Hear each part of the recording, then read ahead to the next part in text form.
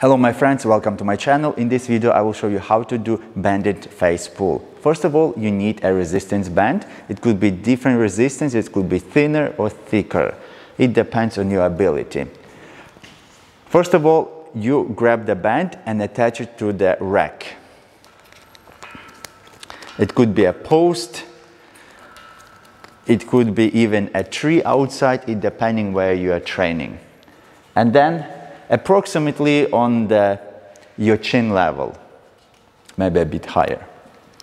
Then you grab the band with two hands like this, step back, step back. Now shoulders down and back,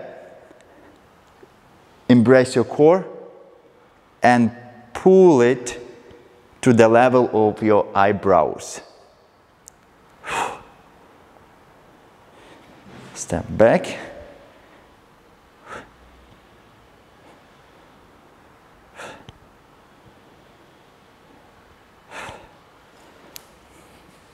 Subscribe for more and like the video and share with your friends.